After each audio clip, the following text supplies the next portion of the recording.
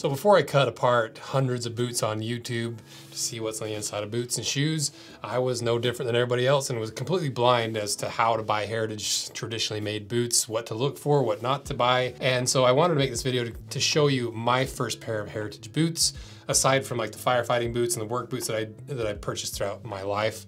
I kind of consider this more of like, this is the first pair of heritage style boots that I bought for a specific purpose and for casual wear and to wear when I'm not working, hunting, hiking, that kind of stuff. So this should be everything you need to know before buying your first pair of boots, everything you need to know, what price range, what you should consider, what to avoid, hopefully everything you need to know to get into this fun world of heritage style, traditionally made boots and shoes. So what were my very first pair of heritage style boots?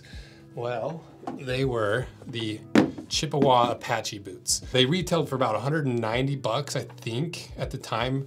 Right now, there's an updated model for a little bit over 200 bucks. I think it's like 210. I actually have it pulled up. Benefits of having this right next to me, except for I don't have it pulled up. The 2.0 version retails for $210. So they've gone up a little bit in price, and I'm not sure what's changed. But this boot has their V1, the Vibram V100 outsole. It's got a leather upper, unlined, and that's why I was initially attracted to it, because I drew out a tag for a really rare once-in-a-lifetime hunt. It was a bull elk hunt, which we have that big bull in the back of the shop you've probably seen. That was that hunt, and it was literally once in a lifetime. It takes like 30 years to draw out. Half the tags go to people that have accumulated points for every year they put in and try to draw out that tag. Half of those go to the highest point owner of the group, owners of the group, and then the other half of the tags just get randomly drawn to everyone that put in for that tag, that's trying to draw that tag. And that's how they generally give out deer and elk tags, especially for these limited draws and these once in a lifetime hunts. And I just happened to randomly draw it. I think I probably had like 12 or 13 points, and it takes like 30 points to draw out. And so I just randomly drew it. And so for that hunt, I wanted to make sure that I got a good pair of boots that I could rely on, something I could hike in, but I was so stinking poor at the time. I was like, well, if I'm gonna buy a pair of boots, I would like them to be able to be used in everyday life, in the winter, because at the time I was living in Logan, Utah, which is like the Arctic north of Utah.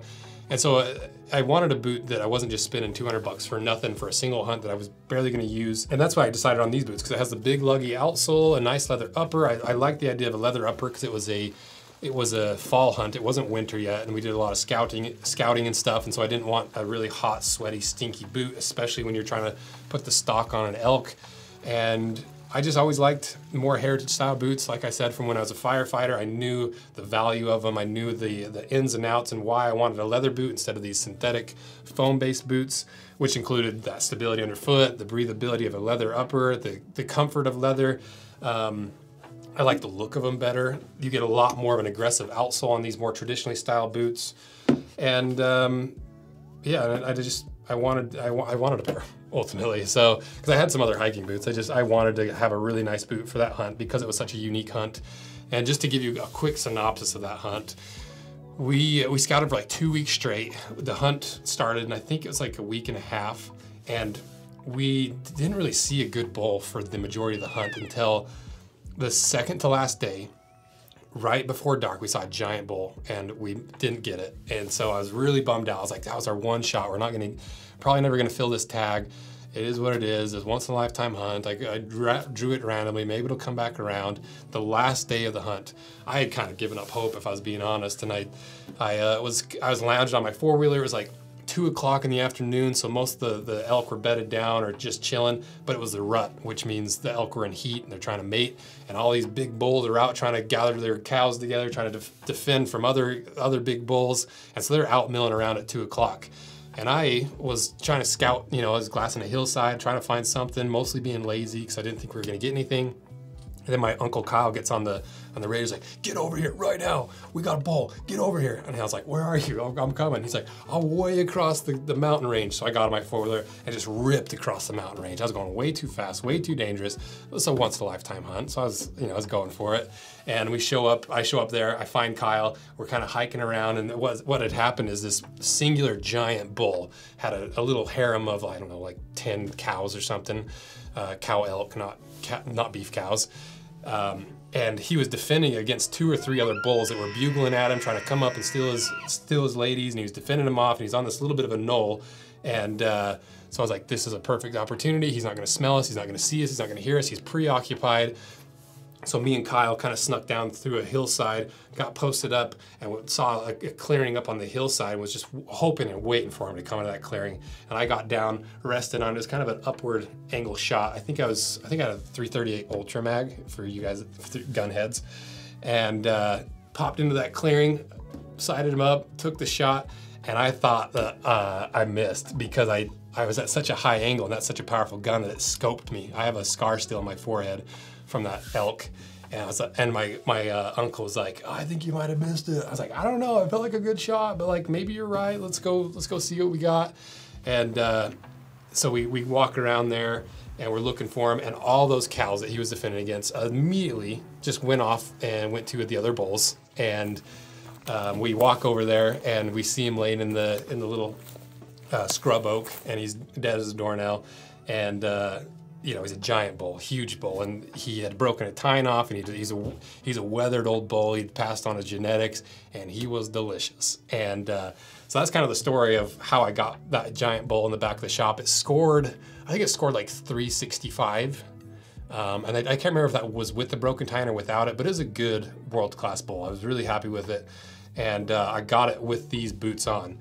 And so they worked, is what I'm getting at, you know, and I really love these boots. I've kept them for that reason, but I just don't wear them as much anymore because I have higher quality boots. They're not as comfortable as some of the other boots because they're a more budget-friendly boot. But that's kind of the point of this video, is to kind of show you guys that you don't have to buy a $600 pair of Nicks or Whites or JK for your very first boot. It's actually more beneficial to get a boot that's $250 and under for your very first boot for several reasons. One, you get to try out the Heritage style without spending a ton of money. You get to figure out your sizing, you get to figure out what your style is, you get to see if you actually get to wear them, see if they're useful, and then later you can always upgrade to a higher quality boot once you've got these worn out, or you just have decided that you're willing to upgrade to a higher quality boot. So the lens of this video is going to be a $250 and under leather Heritage style boot that's going to have traditionally built construction style with a Goodyear welt, stitched down, Blake stitch, that style of boot, and not a cemented boot. And so what do you need to look for before buying your very first Heritage boot? What did I learn? What have I learned over the last few years of cutting boots and shoes in half? Well, number one would be identify what you're gonna do in them. What do you want them for? What activities are you gonna do? Are they a functional boot? Are they just for dress? Are they for out on the town? Do you want to be a little bit more dressy? Do you want them to be more rugged? Do you want them for work and for casual? You know, identify what you want them for, and then that'll help you narrow down your selection, because it'll help you figure out what your price point is, first of all. Because if you just are getting a pair of boots to beat up at work, on an occasion you're gonna wear them casually, you might wanna go with a really cheap boot, because if you're gonna destroy them, it's a really affordable way to try out this style of boots.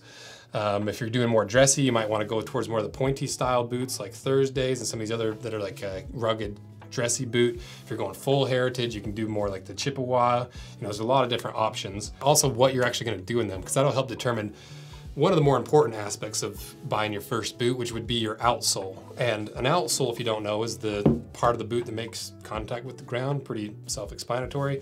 So if you're doing a lot of hiking, a lot of out in the rough country, you might want to go with a really luggy boot that you need a lot of grip and traction for. If you're going to be mostly dressing up to go to fancy stuff and look fancy, you might want to go with a more slick, slim, typical like half sole with a heel top lift. If you're going for a really dressy look, you can look at some soles, some leather soles. If you're looking for a hybrid, look for something that's kind of in between. It's kind of self-explanatory. So I don't think we have to go over that really in depth. But the next thing to consider when buying a pair of Heritage boots is the comfort, because a lot of people just, for whatever reason, assume that boots are gonna be as comfortable as their sneakers, and they're not going to be. Especially when you first get them. They take some breaking in, your instep's gonna have a little bit of pain. It's gonna be squish your toes a little bit as you start wearing them in. So as long as you aren't anticipating them being as comfortable as a pair of sneakers, you'll probably be okay. And it's not a bad idea to get your first boot with an insole in it. You know, there's a lot of these $250 and under boots come with an insole, which I think I took out already. This is gonna help you transition to this style of boot, get your feet conditioned, also just get you mentally conditioned to wearing more stiff and hard boots. Because the real Heritage ones, like these $350 and up, they don't usually come with an insole, so it's a good it's a good way to ease yourself into this market. Another thing to consider with comfort is boots don't stretch as much as you think they do. A lot of people out there will say, get it tight, your boots are gonna shape to the shape of your foot. And those people are usually wrong because their boots are too tight and they don't want to admit it. And that's because boots don't stretch nearly as much as you think, especially in the vamp where you've got the outer layer of leather and then a lining. And leather stretches, but it's not as much as you might think. And most of the time when people feel boots stretching, all it is that vamp, the upper part of this boot, compressing down and filling out the side of the boot because it's usually a lot taller when you first get them. So they're not stretching, it's just the leather's moving to the shape of your foot. So when I'm getting a pair of heritage boots, what I'm looking for is no pressure on my toes. I don't want my toes squished at all. I don't mind my toes touching the sidewall of the boot a little bit if I know I've got some room to kind of expand that out. But for the most part, I just would err on the side of going half a size up. If you're deciding between like a 9 and a 9.5, the 9's a little snug, the 9.5 is just a little bit loose, just go with the 9.5 because it's gonna be more comfortable, it's gonna break into the shape of your foot, it's gonna conform around your foot. Worst case scenario, if it's just a little bit too big, if it doesn't come with an insole, you can throw an insole in, or you can add an additional like thin insole in to kind of get that size up to where you need it to be. Because it's a lot easier to get a big boot to fit you than it is a small boot to fit you. That kind of brings us to sizing, because sizing is all over the place for heritage style boots. One of the biggest mistakes people make on their first boot is buying the same size of boot that they get in their sneakers. And that's almost never the right size because for whatever reason, boots and shoes size completely different. Boots are usually a full size down, if not a size and a half to 2 size down for some people. And so the best way to mitigate this and figure out how the brand you're looking at getting sizes is to just go to a shoe store, get your Brannock size, or measure your own Brannock size. I'll put a link in the description of our sizing guide for various collaborations that you can kind of calculate your own Brannock size. And then once you have that size, it's a standardized size, then you can go to the forums, you can go to Reddit, you can go to, you can contact the brands and tell them, I'm a 10 on the Brannock, what should I order in your boots? Or search like, boot sizing for Chippewas. And you'll probably be able to find a forum somewhere that gives you some general recommendations. Make sure you take plenty of people's opinions into consideration because people size things completely different based off the size of their feet. But the foolproof way to do it is just go to the store, especially if you're in the Red Wing market or some of the more work style heritage boots. You can go to, like here in the West, we have like Boot Barn, we've got Sportsman's Warehouse, you got Cabela's, you got all these stores that carry this style of boot that at least have some of the brands so you can slip your toes into one and kind of get the general sizing and go off of that. And the beautiful thing of all this is once you get your size dialed in a cheaper pair of boots, like once you know your Chippewa size and you know your Red Wing size, when you go to invest in a higher quality boot in these like $600 to $800 price range, you're not starting from ground zero. You can take that size and say like, I'm a 9.5 in Chippewa. What do you guys recommend for your boots? They'll be able to base it off of their recommendation off of what you've worn previously, off that Brannock size you found, and get you a lot closer on a very expensive pair of boots. Then once you have the boots, break-in is another thing to consider because it's not gonna be fun. Most of these heritage boots have a nice thick 2.5 millimeter leather-ish, and it takes a while to shape to the shape of your foot. You can add some mink oil and conditioner to it to help the break-in, but keep in mind it's gonna darken your boots, so try it on a small spot first before you commit to the whole boot and get mad at me for completely changing the color of your boots. But the best way to do it, or maybe not the best way, but the foolproof way of doing it is just start wearing them like a couple hours at a time. First couple days, wear them around the yard, go do a couple chores in them, wear them around the house in the evenings. Just start it to the shape of your foot. Start getting those creases in there, start getting the leather, those really tight fibers, start getting them loosened up so that it'll actually shape to the shape of your foot. Because you don't want to take these on an 8-mile hike or an 8-hour work day on the very first time, because you'll regret it, you'll get lots of blisters. So just take your time, ease into it, wear a couple pairs of socks, do whatever you need to, because blisters take a lot longer to heal than they do to form. Then once you've worn them a couple times, that kind of brings us to the quick care guide. For the most part, people really over exaggerate how much you need to care for your boots. The way that I do it, being more of the guy that likes more rugged looking stuff, I don't mind my stuff getting beat up and dented. I wear mine to work, I wear out on the farm, hiking, hunting. So for me, this is how I do it. If they're dirty, I just take a brush, a horsehair brush, and brush them off. They're just cheap from Amazon. I'll put a link in the description. Those little teeny dirt particles, if they get into the leather, they work as an abrasive that break down the leather and separate the grain. And so brushing them off is always a good idea if they're really dirty.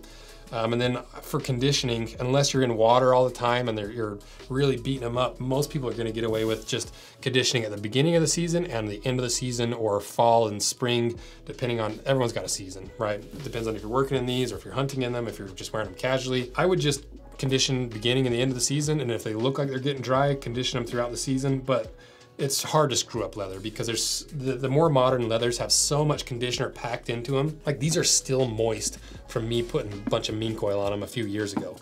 And most of these leathers are chrome tan leather that simulate Chrome XL, which is just chock full of conditioners and oils that are gonna prevent this from cracking and splitting. And then the last thing is just a few things to be aware of, to look out for when you're buying a pair of these.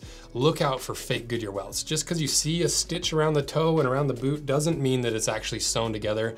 There's lots of more cheap brands that put a fake welt on it to make it look like it's more high quality and traditionally made, when it's just not. It's literally just glued on, and the outsole is glued onto the upper, and you can pull them apart by hand.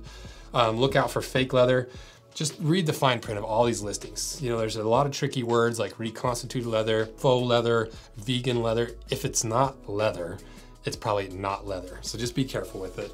And look at the cross sections, make sure that it's actually the panels that you think are leather are real leather, because as we've seen from Nike, they'll say, oh, it's a leather shoe, and then they'll have like one little piece of leather and the rest is fake leather. Look for tricky wording in just the whole thing, because even these Chippewas, when I first bought these, the reason I got turned on to them, because they said they were a cordovan pair. And if you don't know, we've done a couple videos on cordovan. It's the most expensive leather in the world. It comes from horses' butt cheeks. I'll put links to those videos in the description and the cards. And they called them cordovan, but they used the cordovan word as a color instead of like the leather. So I bought a pair of these, like, oh, I just got a pair of cordovan boots for 200 bucks. Can you believe this?